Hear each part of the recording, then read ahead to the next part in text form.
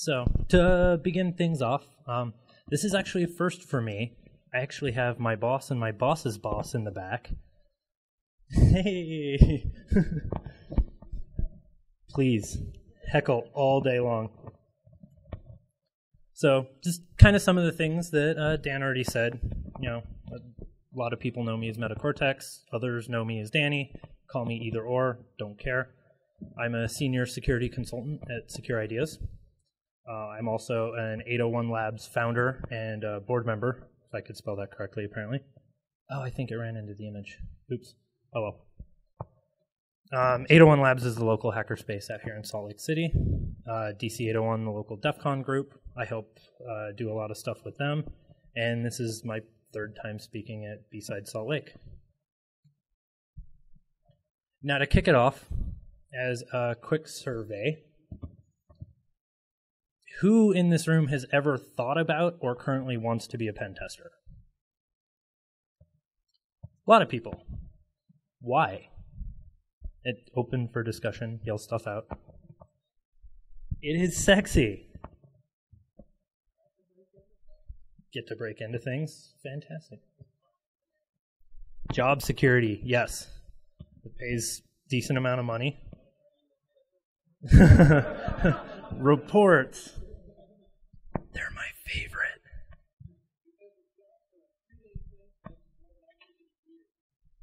That's very true. So just some of the answers that I've heard from other people, and it looks like you guys answered most of them. You know, it's fun, sexy, you get paid to own companies, or some kind of your mom joke, which I'm disappointed in all of you. But I can relate, because for years, I set my goal as my career to start pen testing 8-9 years ago. And I'm only just getting to this point where I'm being able to do it professionally. Most of my experience before getting this job was tons of VMs. I would load up VMs for everything I could. I didn't care if they were backdoored ISOs that I downloaded off some shady tracker. I was going to own them myself. Tons of Metasploit materials. Anything that said Metasploit on it, I was reading or watching. Tons of mailing lists, the security-focused stuff sometimes makes a lot of noise. Various different podcast mailing lists. Twitter, monitor Twitter a lot. It's a very active medium in our community, in our industry. I would hop into every CTF I possibly could. I would compete to the best of my ability and, you know, take a lot away at the end of it. And, you know, most importantly, I would listen to everybody else's experiences, you know, penetrating networks, getting paid to do it, everything. I didn't care how boring it was. I was going to listen to the story. But while I was doing all that, most of my time was spent in the blue team side of things, doing network engineering, firewall deployments, firewall configurations, support for those firewalls. So I can understand where a lot of people are coming from in wanting to get into this field. But real quick, we can go over I threw this together real quick, but it's my idea of security testing and different levels of testing in those. Everything, in my experience, has been building upon the lower levels. So you get good audits going if you're fairly immature program for as far as security goes. You start auditing a lot of stuff and start fixing it depending on what the audit says. And from there you can move into vulnerability scanning. Things like Nessus, OpenVAS, there's tons of vulnerability scanners out there. They'll go out, scan the whole network, tell you what's there, what's not, and let you, look at what are some of the higher severity things and fix accordingly to try and just build the security in your company. From there on top, we have penetration testing and red team, which I don't know why I'm going through all of that. I do have slides for those. So let's go on. Security audit, yay, I mean, a lot of checkboxes, a lot of compliance, PCI, yay, that's the big one. You get to just evaluate tons of systems and configurations. And you just look at them and try and identify issues with them and keep going. Like I said, vulnerability scanning, it is mainly automated. You can put scanners in various different points of the network to catch certain things. And a lot of times you can put in credentials into those systems, so it'll log in, tell you vulnerable software versions, all that. Like I said, there's a ton of vulnerability scanners. There's a good list there. And then what we get into is penetration testing, which is, the focus of this talk, which is basically you let people come in, find those vulnerabilities, exploit them to see what they can gain access to as far as critical business systems, and how you can leverage one exploit, move it over to another vulnerability, and keep moving through the network to find the most critical things in the business. The thing that penetration tests are limited on is generally scope and length of the engagement, which gets me into red team, which I see more as a penetration test with less scope and less time constraints. It's really all it is for the most part. So, let's see. So, all right, we want to start penetration testing. You get tons of awesome tools everywhere. Metasploit, Cain Enable, anything in Kali. Tons of all these sexy exploits that you can run and do a lot of really cool stuff in. So great, you can grab all your stuff, all your tools, get them all ready, and just let loose.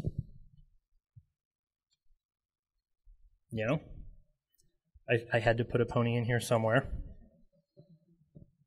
There it is. So we, pwn all the things. Great, fantastic. But hold on a minute. Because it's not all like that. So let's dispel some myths real quick. I made this slide. It may make Kevin in the back squeam a little bit, but it's funny nonetheless. Give me a sec to read over it. So in a penetration test, like I said, we are limited on scope and time that we're able to actually run this assessment.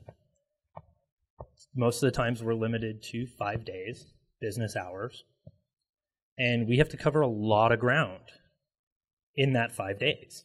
Sometimes I've seen networks that I've had upwards of 50 class 16s that we've needed to scan. That's going to take a long time. So we rely on a lot of automation. Nessus is great. I love it. You basically set up a scan, tell it to not do anything crazy that might knock over devices, say go.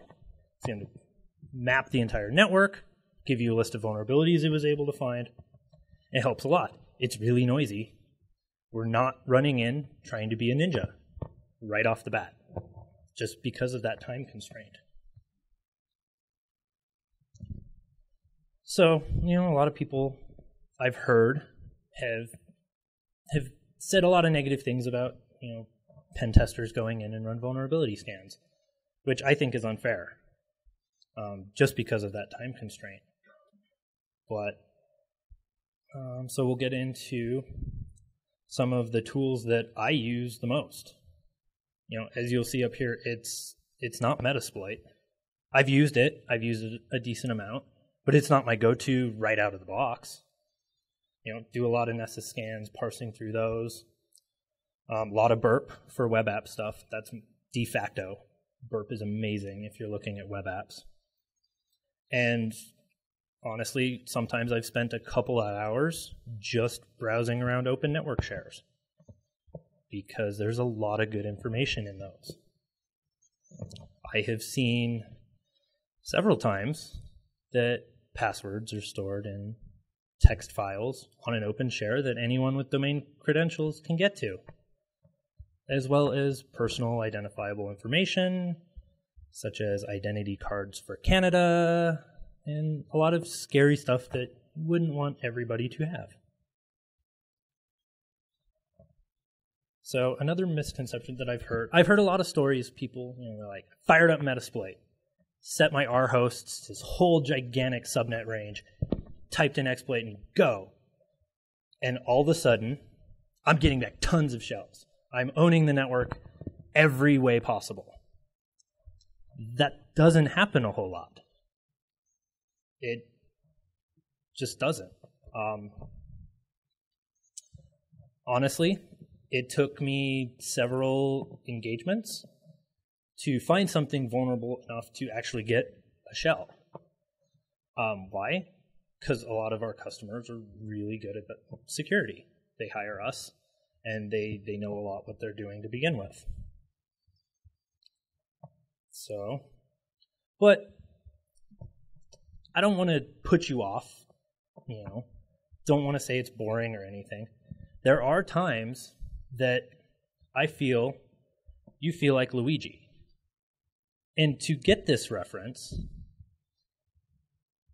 go back and play Mario Party 2 for the Nintendo 64.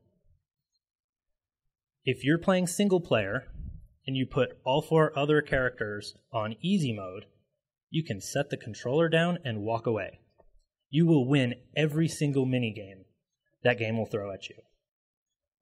And if I can find my mouse on here, I will show some proof of that. I wish.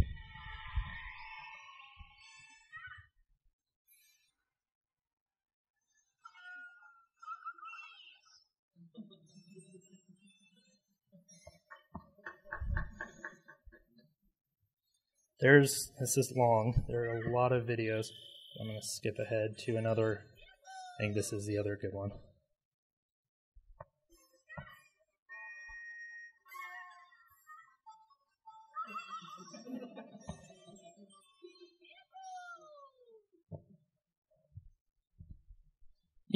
I feel like Luigi when I find Microsoft SQL running as system administrator with a password of nothing.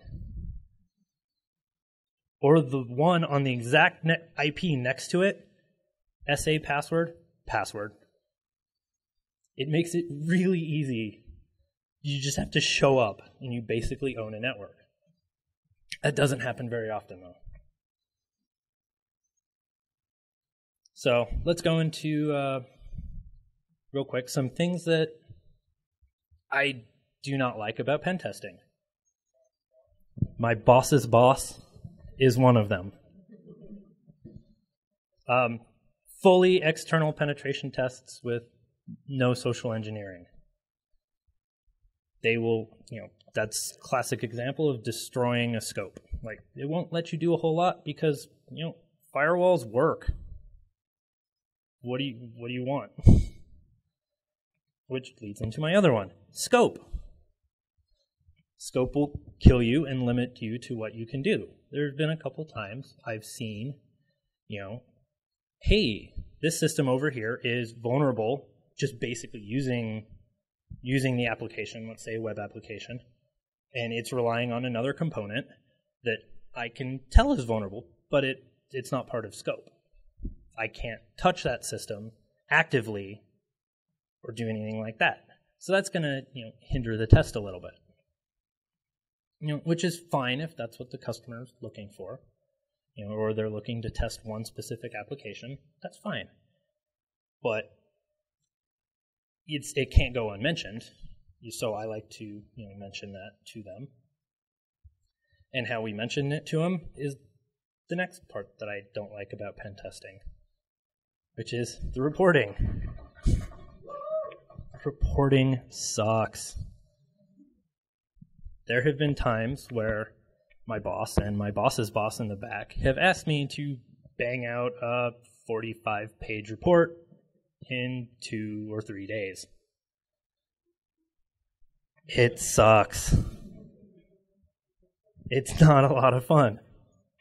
It ends up with me sitting in my apartment for 8 10 hours compiling a bunch of content in a Word document. And that's my day, and that sometimes tends to be my night. Not fantastic. But all the negatives are offset by the things that I love about it. It's fantastic. I get to do things that I wouldn't legally be able to do. How fun is that? Woo. I don't want to go to jail. I wouldn't fare very well. I'm not a fighter.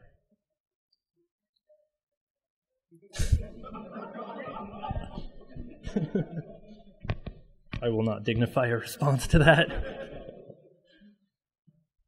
I love getting passwords for admins who are logged into the systems. It's incredible.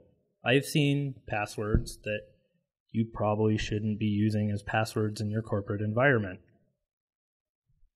And I have had to ping a coworker before and be like, they asked us to publish all the passwords we found. That might get him fired. What do we do? So we ended up, redacting most of it, just, to be nice guys. But I know that admin saw that report, and I know he knows that we saw that password, which just makes me smile. Another thing I like, I've gotten into companies' phone systems because they were recording every call in and out of every phone and storing it in a central server for the past 6 years. That's fun, being able to listen to conference calls about promotions that they're going to give out to their customers coming up here pretty soon. Handy things to know. Gaining access to personal identifiable information. That's always fun. Again, like I said, passwords on clear text, or clear text passwords stored on open shares. That's one of my favorites. But most importantly, the best thing that I really love about this job and everything I'm able to do is be the baseball bat. Companies hire us sometimes knowing they're vulnerable to a lot of things, and they want the report to prove it to upper management. We get to come in and be that weapon for change in that company. It's an incredible feeling to hear the guys say, this is going to give me so much ammunition to get everything changed in our environment. Can't get much better than that, because you are the catalyst for that change to make people more secure. So, that's pretty much the biggest takeaway that I have from this job. What about you guys? Everybody that wants to get into this industry, wants to start doing this professionally, you have to commit to it. I was hanging around the industry for, monitoring, participating for 8-9 years, before I even felt I was ready to do this. It's a big commitment. You have to know what you're doing before you can let loose all these hacker tools in somebody's environment, because it'll knock a lot of stuff over and cause outages if you're not careful. It's a way of life. You need to stay up to date. If you're not monitoring feeds and everything, you're going to be way left behind, and you're going to start getting worse at what you're doing. It's something that it's a lifelong commitment. You have to keep doing it for as long as you want a job doing it. And then one of my biggest ones is the community. This local community has done leaps and bounds for me personally than I would have ever imagined. It has made some of the most key connections for me to learn the things that I need to, ping the people that are this incredible at said subject, and they're way open about it and teach me everything that they know. And just that collaboration is incredible and invaluable, in my opinion. I know many people that have gotten jobs through coming to the hackerspace and hanging out and talking to people. Like, that's the way you want to do it. So I'm ending really quick. I got through those slides a lot quicker than I thought I would, but that'll give everybody a break to go see some of the other stuff that's going on. Here's my contact information. I'm on Twitter. I'm somewhat active on it. My email for non-work stuff. Feel free to ping me about anything you want anytime. I will respond. Or if you want to talk work stuff, Danny@securideas.com. Other than that, I think I'm done.